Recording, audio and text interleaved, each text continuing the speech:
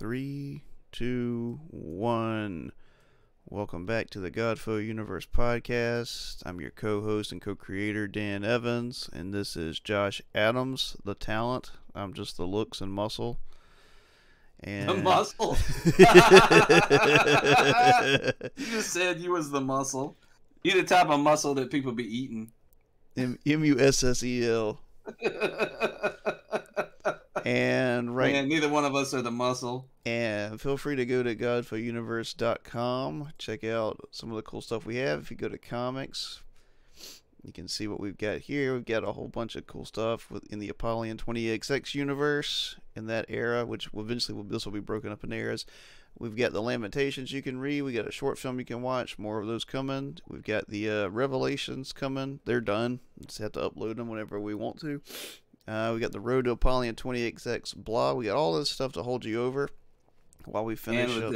Probably within a few weeks, I would think we'll have the first chapter of the graphic novel up on there. I would think, along with everything for the pre-order for the and Kickstarter stuff. For Volume 1, Live Not by Lies. And so excited for everyone to get a chance to finally read this story and see what we've been able to put together. It's been a journey putting it together, but it's been so worth it. It's so awesome. I can't wait to release it. Oh yeah, and sign up for our mailing list right here. You'll get all kinds of cool stuff, and first to know when we're doing things and all that kind of stuff. So with that out of the way, which that's the cool stuff, that's the good stuff, I wanted to jump into a topic that's pretty close to Josh and I, not only for like what it entails, but like what it means, the repercussions of it.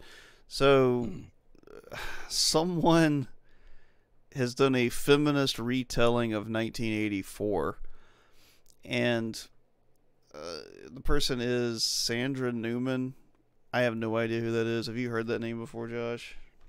I wasn't familiar with her. I did read. I read up on her take on the story. I haven't really read up on her personally. I do know like kind of some of what's her take on the story was. What I know we'll get into this. One of the things I thought was interesting was that George Orwell's son and like the estate signed off on this. Like they signed off on her take of the story, and they thought it was like the only possible way to continue that legacy was to have this girl write it. So like the estate loved it, but we'll get into that. But well, I just thought it was interesting. No, I actually wanted to start with that. Like anytime that I've seen it where it's like the estate approves it, that means some family member with 51% get paid very well.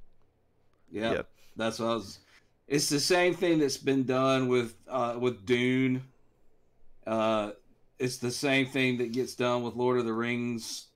Like it reaches a point where the people who genuinely care are either too old or dead.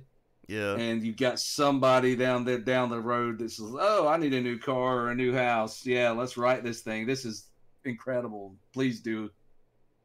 Yeah, let someone just do whatever they want with it, and they all endorse. I'll sign off on it. Christopher Tolkien did a really good job gatekeeping his father's work of J.R.R. Tolkien. And then as soon as he died, that's when we got Rings of Power, because the estate proved it. Yeah. Yeah. The estate is some grandchild that just wants to get paid, so why not? Get a paycheck. Yeah. Yeah. And I want to preface all of what we're gonna, all of the things we're about to say. All the things. I want to preface all of this by saying that absolutely 100%,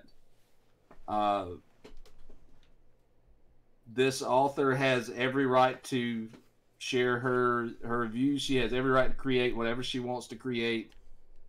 She's been given permission by not Hitler bot who own the franchise. What's that? She can't create Hitler bot. Nah. You draw the line there. That's the line. That's the ceiling. No Hitler bots. But like when it comes to her writing, if she wants, she can make it whatever she wants it to be. Like she can write that story. It doesn't eradicate the original it's perfectly within her rights to create what she created. Having said that, I there's a lot of things I don't like about her take. But I'll also namely say, that it exists. right, and that's what I was about to say, is that, like, if ever there was a book that deserved to truly stand on its own without any other context added, it's 1984. Yeah. It's a brilliantly crafted novel. It so perfectly encapsulates exactly the ideologies and exactly the story it's trying to tell. It ends on exactly the note that it should end on. It's exactly the amount of disturbing that it should be, and it doesn't need another perspective. Yeah, I feel like another perspective harms it, to be honest. That's how you know a book is perfectly done. It's when there's nothing you can add or take away from it. Mm-hmm. And I mean, there's a lot of wonderful things that I've read or watched, series or games I've played or whatever, that I would look at it and say, I'd love to have more. I wish I could hear about this character more, or I wish I could know what happened to this one. And that's great. 1984 is not that kind of story. No, it's just not. And I don't know why you'd think it would need more. Especially since it deals so heavily in censorship, particularly changing of past texts for modern times for Big Brother. This is almost an on-the-nose joke. Like, this is almost a troll job. It is, but I don't think that that's what it's intended to be. Yeah. And that's what's so sad and almost like funny in the tragic sense. Of comedy. It's it undermines her take on it, because as soon as I heard, oh, there's a feminist take on George Orwell, I knew before I read the first paragraph of anything, I knew that she was going to make it lesbians. I knew it was coming. I knew it was coming. And it's to me, it's almost, it's not really feminism anymore. Yeah. What they're calling feminism now is not actually feminism. Well, what's funny, I forgot, I think it was Simone de Beauvoir was I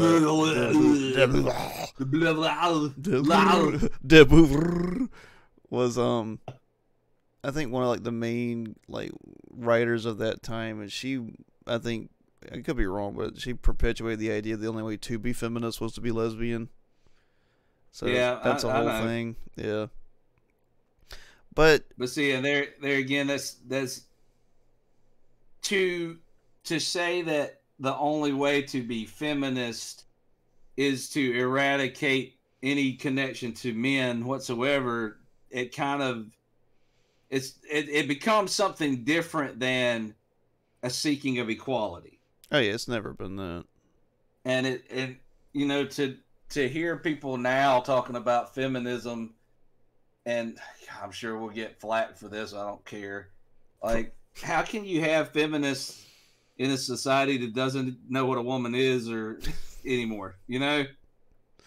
Like, how can you be a feminist if we can't even define women as women anymore? When the woman of the year is a biological male, how can you have feminism? Like, well, I don't understand. I don't know if you're supposed to have anything anymore. And this book is part of that. And the idea of the Julia character, like, yeah, let's get into that real quick, because okay. So the name of the book is Julia, which is the name of the love interest from 1984. So the book is written as like 1984 from her perspective, which, could you ask for anything less needed in art ever? So just to get into that, that's who Julia is for those who haven't read 1984, don't remember. Who I thought was a magnificently written character in 1984. Oh yeah. Oh yeah. Even more so But brought to life. Every scene in the book and the movie she's in, she dominates.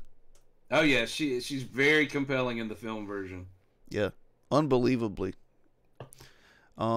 Which I mean, that's almost a perfect film. I think, like, I love it. It really is a great one. I feel like It's a it's great. so overlooked. It's a disturbing, haunting film. It's one of those that like Mm-hmm. the final frame stays with you Yeah, and forever. it does the book so well. I don't think you could do, Hmm.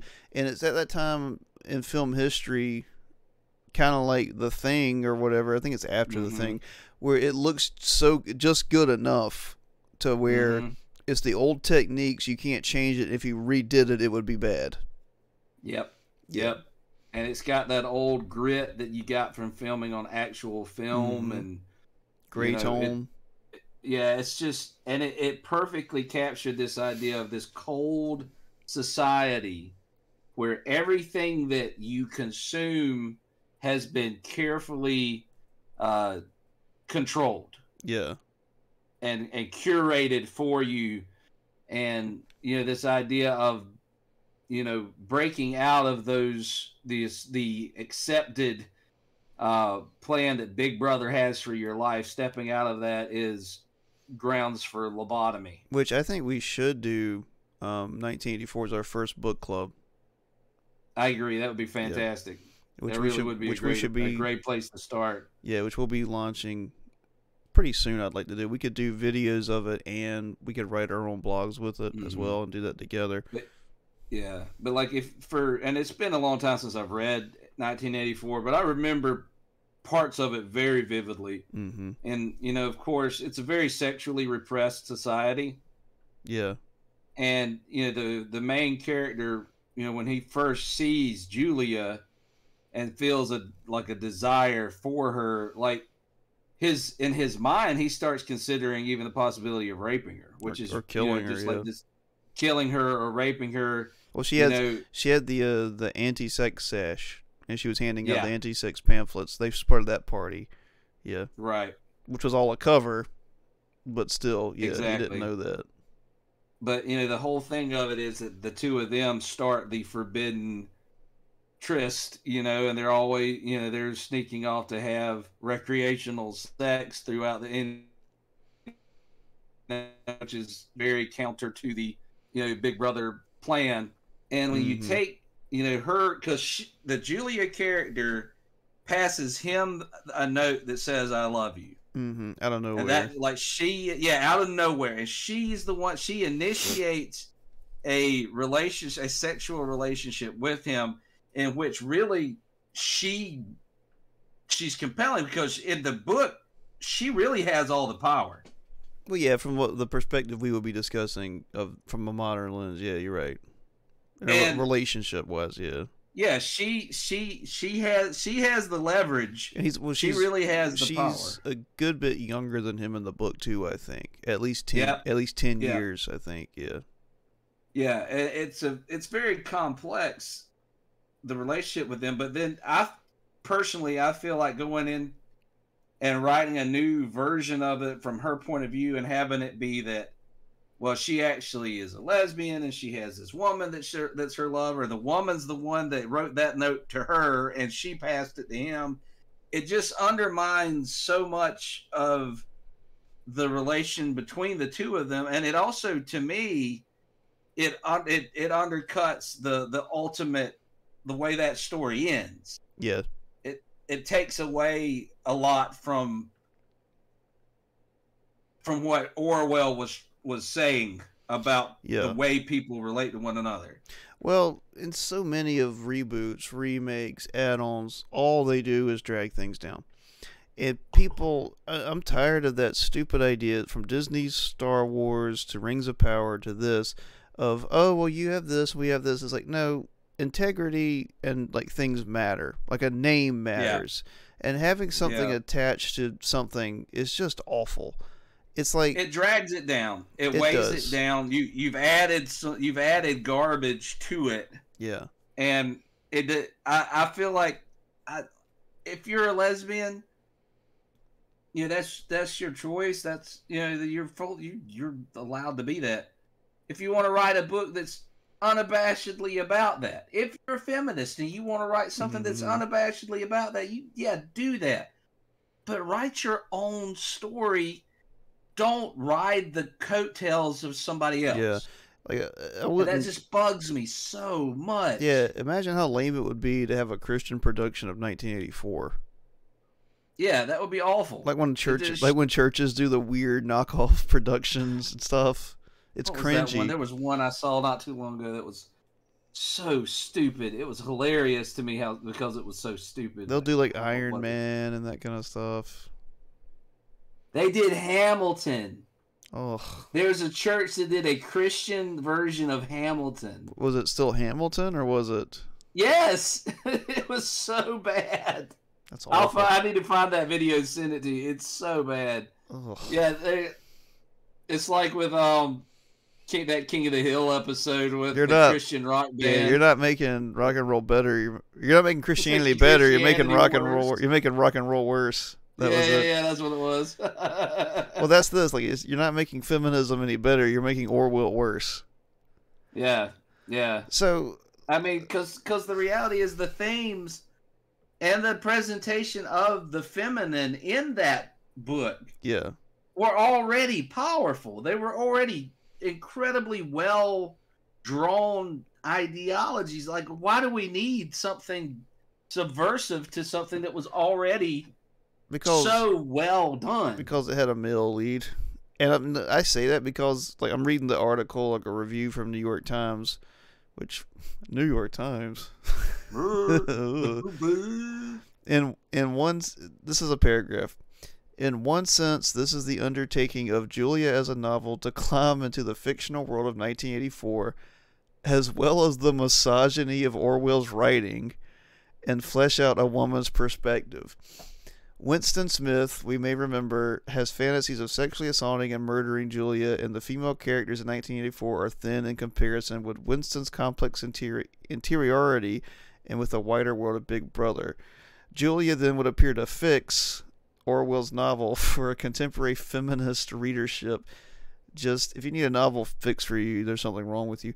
Just as Julia herself fixes the plot machines of fiction. So first, I want to preface that nobody asked for this book. It's doing that thing where it claims to speak for people to try to justify itself, even though this is a writer commenting on it. She's going to bat for it too for some reason. You got paid to. Yeah, but there's no misogyny in Orwell's writing of 1984. I haven't read all of his writings. There may have been some. The man was a product of his time. But in 1984, a character having those thoughts in a totalitarian regime that has crucified sexual interaction, that's not misogyny. That's showing that this man is deeply messed up because of the regime he's under. Yeah. Yeah. And that's the whole thing. It's driving him insane. Well, it's not celebrating his thought. Yeah, it shows that those are terrible. Like that's the whole thing. It's the depravity that is the result of that society. Yeah. So that's not misogyny, but no, it's not. Yeah, and then moving on from a woman's perspective, what do you mean a woman's perspective? What does it matter? Like Winston Smith isn't a man's perspective; it's Winston's perspective, and that's the thing is like the female characters in 1984 are thin in comparison with Winston's complex interiority. Like, well, so are the other men. Everybody is a thin character because it takes place. Everybody who's not the main character in this not very long book. Yeah, it takes place in his head. It's his perspective. Yeah, it's his point of view. I guarantee you, if you go to any like romance book written from a female perspective, whatever, regardless, anything by a old Pride and Prejudice writer, fantastic writer, I forgot her name. Yeah, but it's going to be told from the point of view of that female lead character. That's how books work. Who wrote that? Now I gotta know because Jane Austen. I couldn't remember her name. Anyway, if for some reason none of you have ever read a Jane Austen book, you should. Like, yeah, she's a fantastic writer, and it's always about romance, and it's always funny, and it's always brilliant. And Pride and Prejudice is a fantastic book. Let me see. It also embellishes the prehistory of 1984 which defeats the whole purpose of the book. And loops around, and she adds an epilogue. And imagines a future beyond Orwell's ending. Unlike Winston, Julia was not born an Oceanian citizen. That doesn't matter. That's lore that does not matter. And has had to learn ulterior tactics of survival. But I thought in Orwell she talked about being like in the youth and like being part of the youth programs and all that. And didn't give any reason, any semblance that she was from somewhere else or anything like that. No, not that I recall. It could be in there. I don't recall that. I know, but then again, it's not about her. She's not the main point of the book. Well, she gives a history of herself. I remember that it was just like you grew up in the whatevers. Like she was always part of the things and always was like breaking the rules or whatever. That's the whole thing. And that's the whole thing is like her.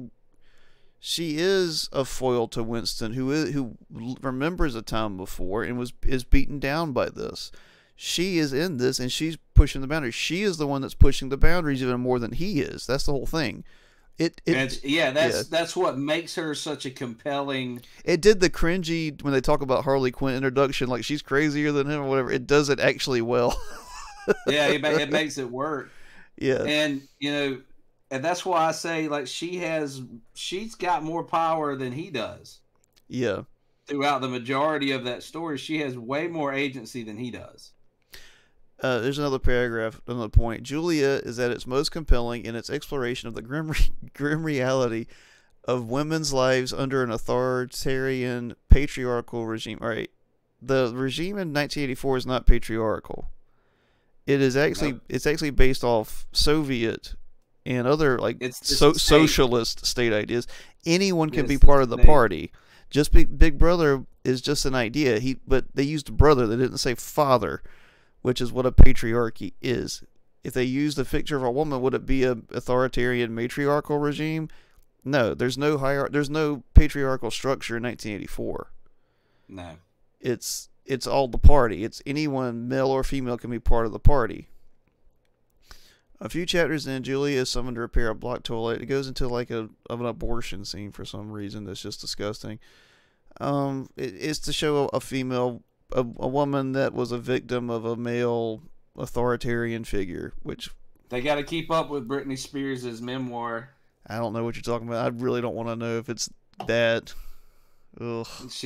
She's got, that's been the big stink, is that she says that back when she and Justin Timberlake were together, he forced her to do an abortion at home because he didn't want to be a parent. She wanted to have the baby, and he pretty much forced her to do an abortion at home, and like because he didn't want to be a parent. And it was like she said, it was like the most awful event of her entire life. And it's been all over everything lately. So maybe she just felt this author felt like Julia had to have something like that go on. I don't know. Well, that's disgusting. Abortions are only bad when they're preaching, according to this group of people. Let me read this paragraph. Julia, we are repeatedly told, loves to have sex. Now, that's in 1984. That's part of the character. Absolutely. Absolutely. As a child, she had sexual fantasies of Big Brother. As an adult, she's approached to work for the thought police as a honey trap. I don't know if that's from 1984. I could be wrong. I don't remember it. Eventually, though, she's arrested and tortured by the Ministry of Love. Well, that was because she was with Winston. While in prison, she discovers that her sexual activities have been used not to identify traitors, but merely to deal with a staff issue. None of that's in 1984. The Ministry is racked with departmental vying. Fiction is after records, wants to take over its functions and its budget. None of that's in 1904. It turns out Julia serves no greater purpose than culling the male staff of records, paving the way for fiction's monopoly. No, you're a toothpick, a tissue, Julia is told, a thing that gets used once and thrown in the bin. Julia's sexual appetite, ostensibly a symbol of empowerment, ends up being used as a pawn in fiction's game. I don't think they know how ironic that paragraph is. That's what I was thinking. Is like you've done to her what Orwell didn't. Yeah, and you've shown that it was terrible because I think there's a scene in 1984 when they're talking about it, and Winston in his head is like he wants to go. It's almost like a Marquis de Sade thing where he's like, I want debauchery, I want like filth, destruction, like whatever is against Big Brother. Right. Yeah, and he actually did a better job of showing, I guess, that in his writing under an authoritarian regime than this did. But I can't read that paragraph again because it's so ironic. Like, and it's also like I don't certain things, certain pieces of art you can judge without engaging in. I can tell this book sucks without reading it. And I'm not going to read it. I'm not going to participate in it. Even if it was a free PDF, I'm not going to waste my time staring at a computer screen to read it. It's like me not watching The Flash. Yeah, I don't blame you. It's trash. But remember whenever Angry Video Game Nerd got hate for not reviewing Ghostbusters, the new one? Mm-hmm. It's like, no, I can tell this is going to be bad. Yeah, why would I want to go watch it? Why would I spend money on it? Yeah. So it's the same reason why I'm not going to see Aquaman 2. Yeah, that one looks terrible too. Or like 90% of other movies that are coming out. It is, and just going back to that paragraph, like it seems like this whole backstory with Julia, the reason she's captured, it just undermines, it cuts out Winston's involvement. Mm-hmm.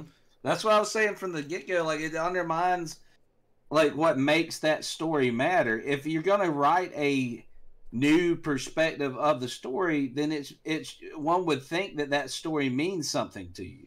Yeah. If you want to write a expansion of that world, you would assume that the original means something to you. But it's clear that this is someone who, whether they realize it or not, apparently they hated the message of the original and want to change it.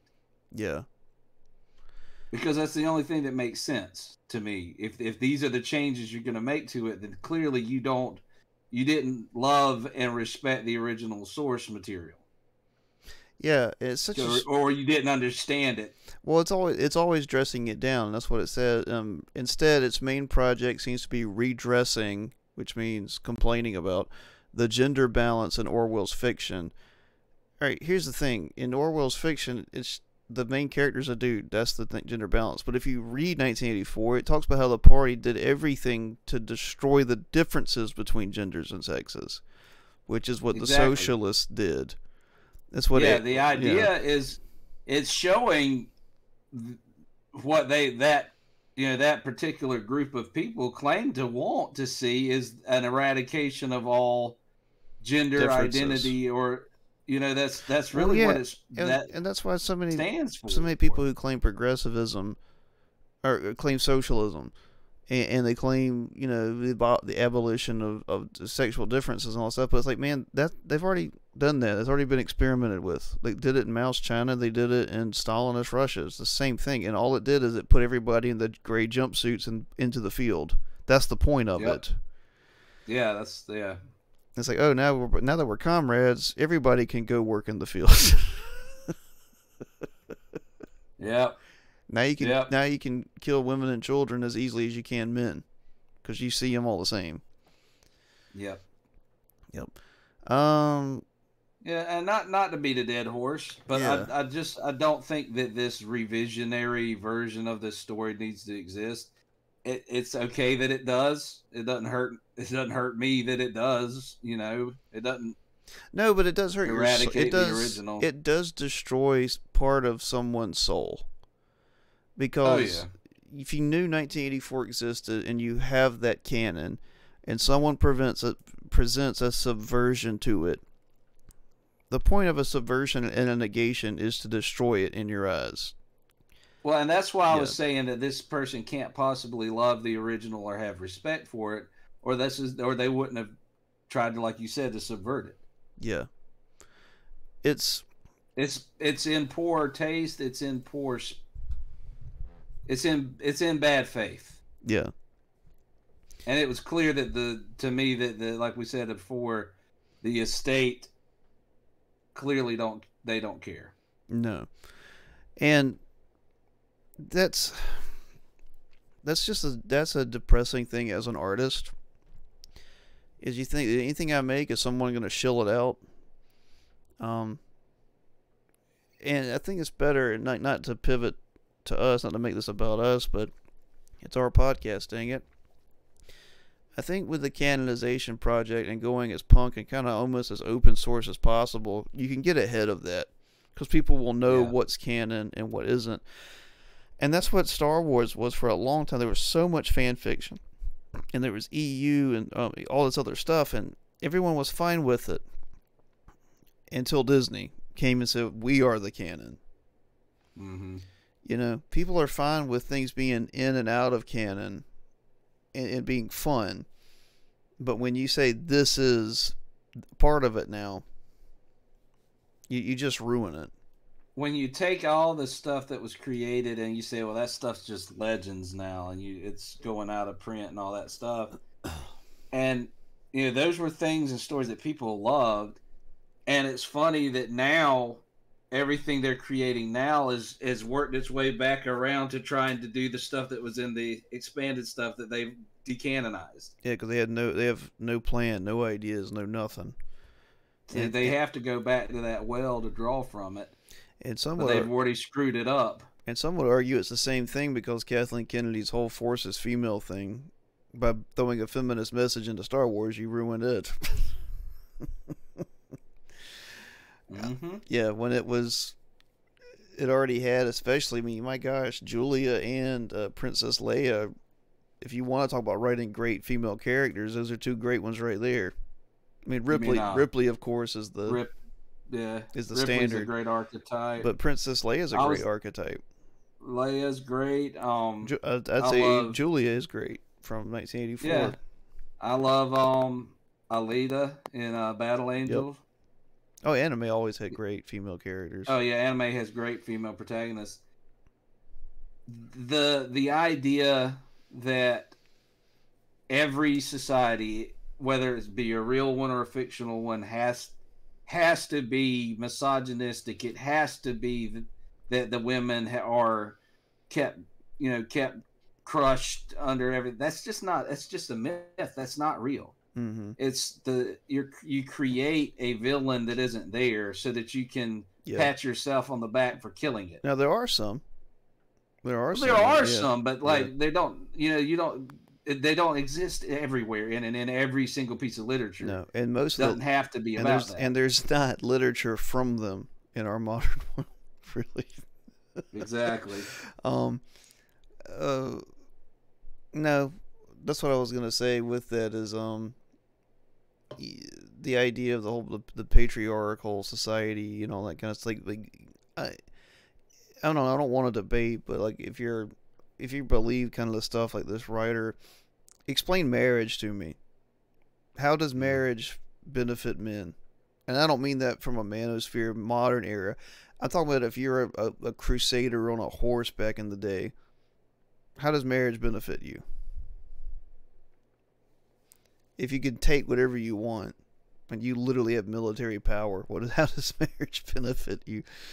And it doesn't. It's like that entire institution was created for the benefit of women, and the benefit men got out of it was to prove that their children were their children, basically. And everything else was, the material it was to provide material protection for women. Yeah. Yeah, and more than for material protection, but yeah.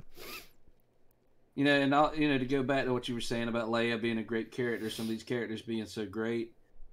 The best thing about Ripley, and the reason I love her in the original Alien, is, she's definitely feminine. Mm-hmm. She's allowed to be feminine. She's not like butch per se. She's working class. Mm-hmm. They treat her like one of the guys. Nobody ever interacts with her as though she's any different or any less than anybody else. She ends up being the only competent person on that ship, pretty much. Yeah, and the only one that has any good sense. And really, they don't allow her until the second movie, really, that Cameron did, is when she becomes motherly. Mm-hmm. But in that first film, she's just the one person on that ship that's the voice of reason, saying, "Guys, like, really, we're gonna bring that inside." Well, most of the other people are just like, "Well, it's not my job." Yeah, they don't care. But he's responsible. Yeah, well, if you did want to do something if you had to talk about gender differences in it, she does have the feminine approach of safety protocol. And that's, she's like, we're not letting it, this is against the protocol. You know, and she's thinking of safety first instead of profits or exploration or, you know, danger or high risk, high reward. Mm-hmm. And what's funny is all the men on there are weak or kind of weak men. They're being told what to do by a corporation that does not care about them, and they're just doing it, risking their lives for it over and over and over. And then literally a machine is the more masculine of all of them. He's the aggressor. And then you do have another female character on that ship who we really get to see both sides. We see the Ripley represents the feminine side, that's the protector of the order, like you said, which is motherly, about like the motherly side of let's safety first on this stuff. Then on the opposite side, we have a character who is she every time anything goes wrong, the other female character, I don't even remember her name, which is the blonde hair. Yeah, speaks to her character. She is hysterical. Yeah. And she's the one who is killed by the alien in a very sexually suggestive way. Yeah. She's the one that gets taken advantage of. Yeah. Because she's hysterical. Whereas, you know, Ripley represents the stability of a mother character.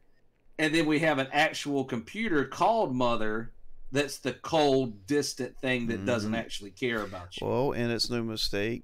And Geiger was part of the design of that, which Geiger's fantastic. But the alien is very phallic. Well, yeah, that, and it's invasive. Yeah. And I mean, it literally, you know, I don't know if I can actually say this word on YouTube anymore, but it literally, you know, forces itself on people to replicate. It penetrates. You know, it's and you know all of that stuff. Lambert, that was her character. Yeah, Lambert. But like you could say that that's one of the most feminine movies ever made.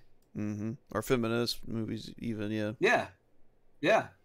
But it does it well. It does it intelligently, and it does it without having to hate the men that exist and subvert the men that exist. It shows people as they are.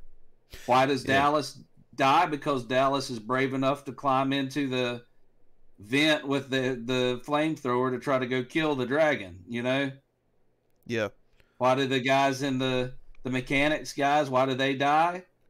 Because they're lazy and stupid, and they try to, you know, they aren't paying attention, they're not responsible, and they die.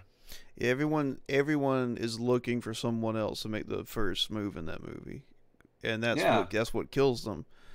And this is an interesting point.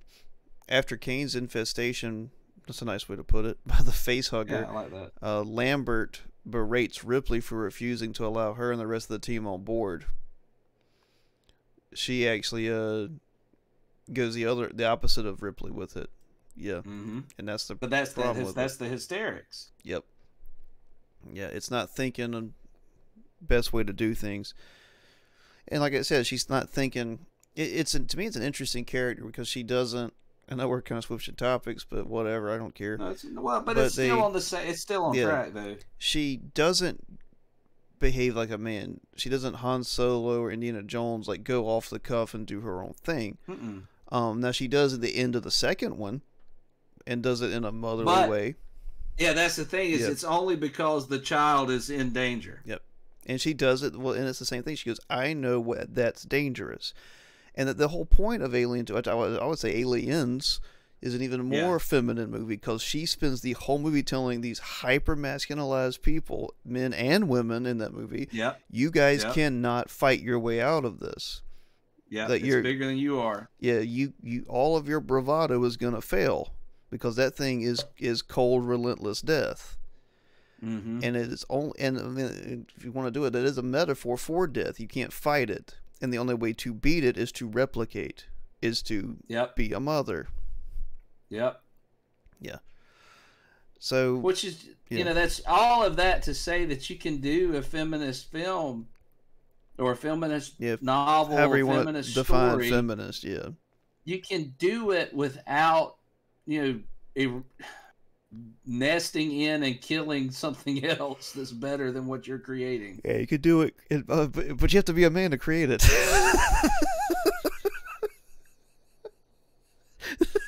It takes a man to make it. We're gonna get canceled. Yeah, who cares? I know. No, I know you're joking. Terminator and Terminator 2 are the same. Oh yeah, dude, Sarah Connor's incredible. Yeah, and that's the whole thing. I think we've already talked about that before, which is fine. Yeah, but I mean, how does she conquer the cold, relentless death machine? By being a mother. Yeah, and it's almost saying, you know, and I don't know, Terminator is a perfect for the archetype of male and female. It's a perfect example of it. Time is literally coming to kill you. Man's creation is coming to kill you. How do you conquer it? Through natural reproduction, and the man gives himself to save what is being made, and that saves the future of humanity. Yep. Yeah, and then the second one, of course, is the mother takes her role as mother and protects her child to save the role of humanity with a surrogate father, which is what it's the creation the son will eventually make. His future, is to save them, and you only get there by her protecting him, who is the future. Yeah, two perfect movies. Yeah, and then everything afterwards just.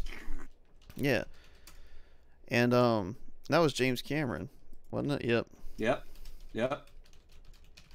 Almost, and Ridley Scott was the other one. Yeah. No, so like, you know, we can wrap this up by saying that you know, the day may come when somebody tries to do a feminist revision of the Godfather universe, but it'll be over my dead body. Well, we already have so many great female characters. It'll be fun to see. Oh yeah, it'd be and see, we've tried very hard to make it where we don't have. Hopefully there's no need for someone to come in and say, "Oh, well, they really messed this up." Well, there was no need. There was no need for this either. That's the whole point. For this either, but that's the whole part of critical theory is you create a problem. You problematize something so that you can be the savior of it.